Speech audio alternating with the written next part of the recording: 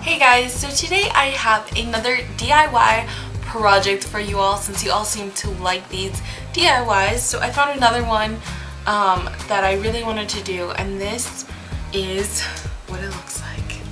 It is a monogrammed floral letter, and actually I kind of came up with the idea while we were at the Dollar Tree because I wanted something to go on my door but I didn't know what. And I wanted just to almost be an expression of what my room is and what it's going to be like when you walk in. So this about sums it up. It's a letter B, if you guys can't tell, and it has floral or flowers everywhere. You can literally do any letter, and you can also do like play around with fonts. And you could always do that too. I kind of just sketched this letter out because I thought it was already going to be a lot with the flowers going on, so I didn't want anything too crazy. So I hope you all enjoy this video. If you guys have any questions, feel free to leave it down below. And let's get on to the DIY monogrammed floral letter. So to get started, you're going to need your choice size of canvas, some flowers of multiple colors or one color, whatever you would like really. You're also going to need a hot glue gun and extra glue. You're also going to need a pencil in case you're going to sketch or draw your letter. Now you're going to want to remove the flowers off of the stems, and I got these flowers at the dollar store, so very, very inexpensive.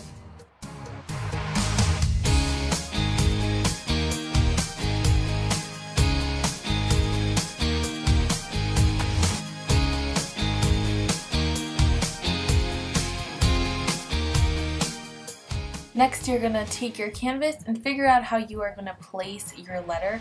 I'm going to go for a diamond shape look to my canvas, and then you just want to trace out your letter. I like to use a book or something that has a straight edge just so that everything is a little bit more clean, but it doesn't really matter because the flowers are going to cover the lines anyways.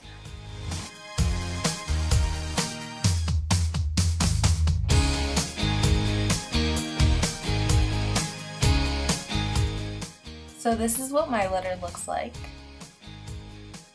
Now you're going to want to cut off these little stems that are left over off the flowers just so that we have a little bit more of a flat surface on the back of each of these flowers. You could also go ahead and remove the green part if you want to, which I ended up doing later on. And before you start gluing, go for a little dry run through of where you're placing the flowers, what kind of pattern you're doing if you have multiple colors. This just makes it a lot easier, and you will avoid having big errors and like glue everywhere because you made sure that everything was exactly where you wanted it.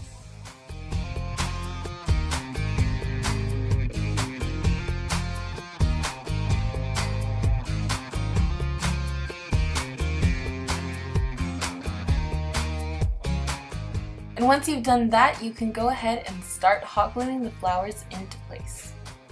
Make sure you're pressing down firmly once you glue them down, because we don't want these flowers to start like falling off at random times of the day. We want them to be on there for a very, very long time.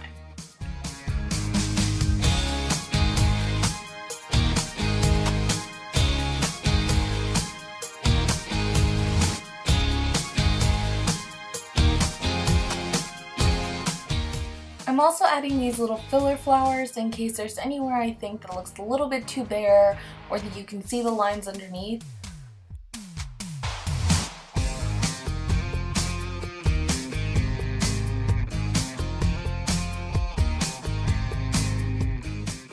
And here's what the finished product should look like.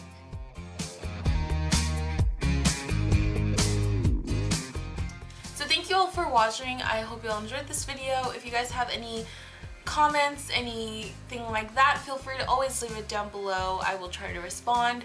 But sometimes it's hard because I don't get like the notification that someone's left the comment, so that's how come sometimes it takes a couple days. But besides that, I will see you all in the next video. Bye.